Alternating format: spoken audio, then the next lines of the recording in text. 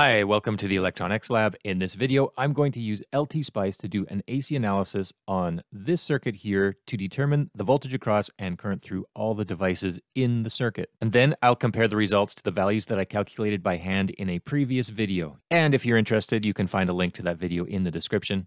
I'm going to fly through the building of this circuit and just focus on the results. So let's jump over to LTSpice and start building. I'm not going to give you much commentary as I build the circuit. I'll save that for the analysis part of the simulation.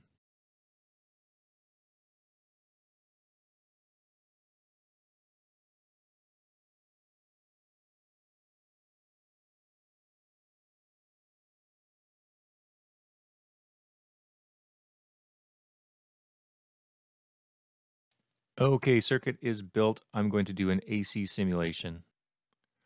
I'm going to start off by doing, I'm going to do a linear sweep. I'm going to start off by doing just one point, and I'm going to start at 60 hertz and end at 60 hertz. I'm going to do this sweep just at 60 hertz to see what results I can get.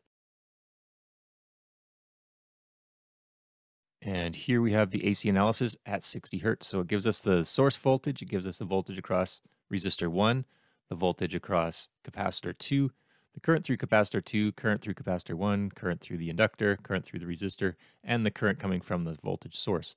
The only two pieces of information that I'm missing are the voltage across the capacitor and the voltage across the inductor. And I'll show you how to get those in just a sec, but let's take these values that we have here and compare them to the values that I calculated by hand in that previous video.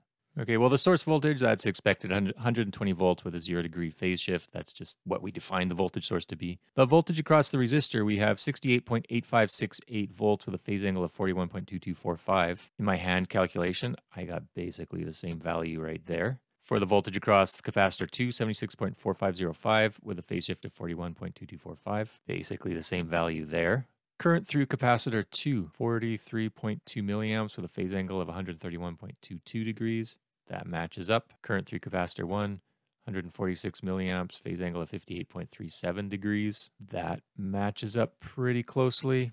Current through inductor 1, 43.23 degrees. Well, that's the same as through capacitor 2. Yep, that matches up. Current through R1, 140.1 milliamps, phase angle of 41.225 degrees. That looks good.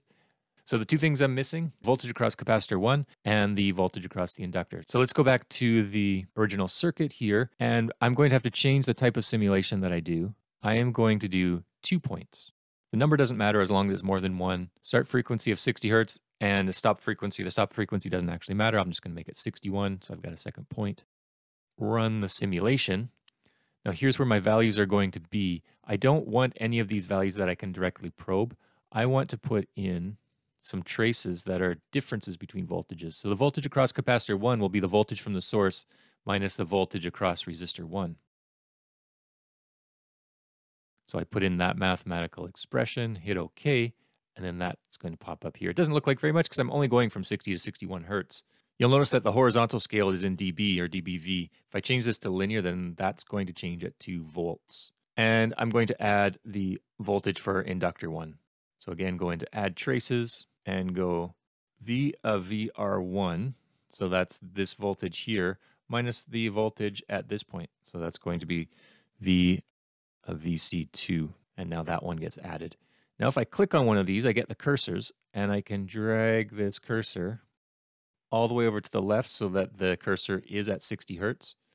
And I've got this little window that's off the screen, but if I bring it up here, you see it's 82.76 volts with a phase angle of negative 31.63 degrees. And if I click on V of VR1 minus V of VC2, this is the voltage across the inductor. This now shows me the voltage across the inductor at 60 hertz, 10.59 volts with a phase angle of negative 138.78 degrees. Now jumping back to the table with my hand-derived results, and I've copied those values from the simulation here, the two values that we haven't checked. We've got the voltage across capacitor 1, 82.76 volts, 82.76 volts, phase angle of negative 31.63 degrees. And that matches up to the hand calculations. The voltage across the inductor, 10.59 volts, 10.59 volts, phase angle of negative 138.78 degrees, phase angle of 221.22 degrees. Those look like they are not matching, but in fact they are. If you think about the phasor grid, if I'm going around to 221 degrees, I have to go to 180 and then about 41 degrees past 180 to get to 221. when I'm going in a counterclockwise direction. If I'm going in a clockwise direction, I go the other way and I go to 138.78 degrees, which is about 41 degrees before 180. So those values actually match up. They're just being represented in two different ways here. All right, well, things are looking good. The simulation results matched up exactly with the results that I calculated by hand. And again, you can find a link to the video where I calculated by hand in the description. And also in the description, you can find a link to an online open source textbook that has this example in it, along with a bunch of other material for AC and DC circuits. Thanks for tuning in, and I'll see you soon.